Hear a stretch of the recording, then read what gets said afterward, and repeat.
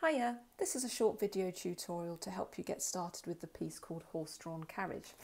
It's from this book here, Piano Adventures by Nancy and Randall Faber, Lesson and Theory All in 2 Edition Book Level 2B, and we're on page 44. Okay, so the first part of this video is where I'm going to play this piece for you all the way through as it should be played. Then what I'll do is I'll break it down into sections for you, hands separately. And then the last part of this video is where I'm going to play the teacher duet part, which is printed along the bottom of both of the pages, so that when you're ready you can try playing it along with me as though we were playing it as a duet. Just bear in mind that there are repeat marks in this piece. Let me just point them out to you. So I will be doing them when I'm playing it to you. So just here at the end of bar 8 on page 2, see these two little dots? That means it repeats, which means I'm going to be going all the way back to the beginning and then playing all of this bit through a second time before moving on to this section. At the end of this section here, there are some more repeat marks here. So this bit means that I will go back to here and then repeat it, and then the second time I play it I'm going to miss out this is the first time bar, so I'm going to miss that out the second time and jump straight to the end the second time bar. So that's just to clarify the repeat marks. Okie dokie, here we go. This is what it sounds like all the way through.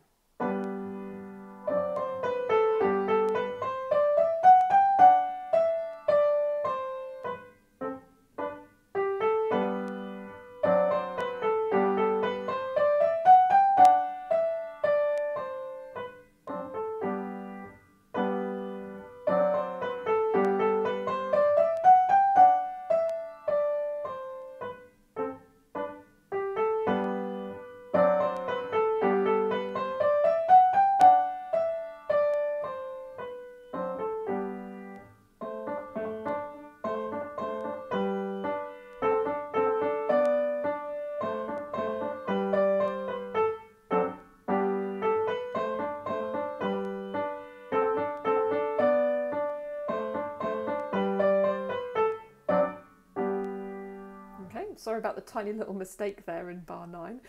Right, not to worry. Let's have a go breaking this down into small sections and hands separately. So why don't we do the right hand first? The right hand starts on the B above middle C with your third finger. So for the purposes of this video, this is my middle C here. So we're going to be starting here on this B.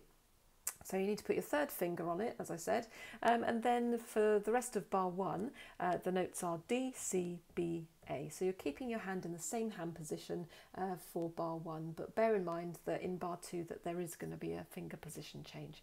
So this is what bar 1 sounds like. Okay, remembering to hold that B on for 2 beats because it's a minim. So I'll do that again. 1, 2. Okay, bar 2 is basically a G major scale. So the first 3 notes are G, A, B. Then what I need you to do is tuck your thumb under so that it reaches the C, like this. Okay, that way you're changing your hand position so that you can reach the rest of the notes in this bar, which are D, E, F sharp and G. Okay, so if I were you, I would probably practice bar 2 really slowly so that you get the hang of that finger position change. Have a look again. So 1, 2, 3, thumb under, 1, 2, 3, 4, 5. Okay, bar 3 then, going on to the second line, 4 notes. We've got F sharp with the 4th finger, then E, then D, then C.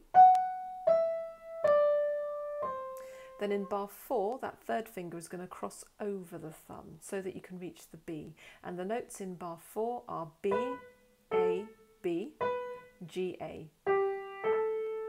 Okay, moving on to bar 5. Bar 5 is exactly the same as bar 1, which is great news. We like it when that happens. And then bar 6, I'm having a look as well, and bar 6 is exactly the same as bar 2. So that's good. There's some repetition here. So bar 7 is exactly the same as bar 3. So how about we go straight on to bar 8?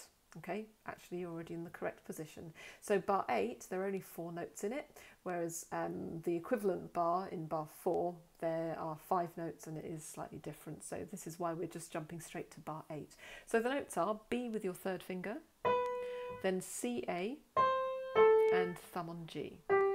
So bar 8 will sound like this. on to bar 9 then. So bar 9 has got 3 notes in it, 2 C's and a B. And hold that B on for 2 beats, so like this. 1, 2. Then in bar 10 we've got the same rhythm but different notes, 2 A's and a D. 1, 2, holding that D on for 2 beats. Bar 11 starts with 2 C's with the 4th finger. Then the next 4 notes in bar 11 are B, D, C, B. Okay, then the first time bar, so bar 12 goes like this, 2 A's and a G, and then A, B. Okay, so that's the first time bar. If I show you the second time bar now, so this is the absolute final bar of the whole piece, 3 notes in it, A, D, G for 2 beats. Okay, so hopefully that's enough to help you with the right hand. Let's talk about the left hand now. So the left hand in this piece is a combination of chords and singular notes. So the first thing you need to do is put your hand into the correct position to start with. So your left thumb is going to be on the C above middle C. So just a reminder, this is my middle C here on this piano, and your thumb is going to be on the D right next door, your third finger on the B and your little finger on the G. So that chord is like this, and you'll hold it for 2 beats, 1, 2. The second chord in bar 1, you're going to keep your thumb on that D, but the other 2 notes are C and F sharp with your little finger, so it's going to go like this. So my advice would be just to keep practicing going from the first chord to the second chord, and just carry on repeating until you get used to that finger change, because that's quite complex actually. Going on to bar 2, you actually start with your original chord, but you just play it for 1 beat, so 1 second. Bar 3 is a D all by itself with the thumb for 4 beats, 1, 2, 3, 4. Then in bar 4 you've got just 2 notes, C and D, like that. Bar 5 and bar 6 and bar 7 is exactly the same as the first 3 bars of the piece. Okay, I'm going to play them to you anyway so that you can hear what they sound like played up to speed. So this is bar 5, 6 and 7 of the left hand. 1, 2, 1, 2, 2, 3, 4. 1, 2, 3, 4.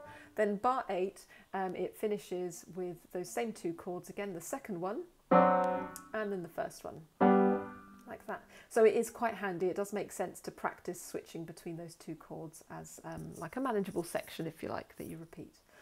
Going on to the third line of page 2, this is now bar 9. So you've got A and D repeated twice, like that, and then you've got G and D.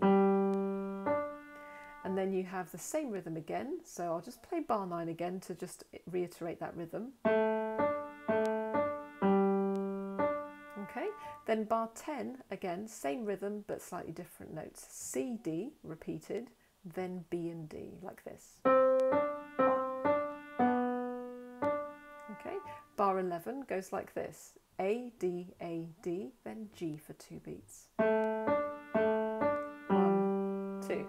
Now bar 12 and 13, although one is the first time bar and one's the second time bar, they are both identical, which is great. So the first chord is the F sharp, C and D one, and then the second chord is your original chord that you started with, G, B and D. Okay, so that's the left hand. I'm now going to play the duet part for you. Okay, so when we play it as a duet, what we need to do is make sure that we start and end at the same time.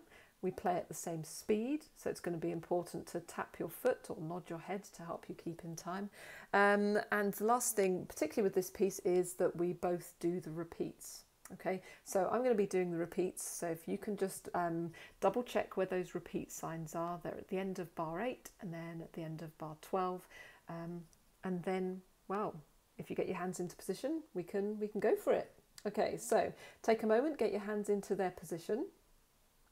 I'm going to get myself ready. This is the speed that I'm going to go. 1, 2, 3, 4. So if you can try tapping your foot along with my finger click now, that will help you get ready. Okay, so after 4, here we go. 1, 2, 3, 4.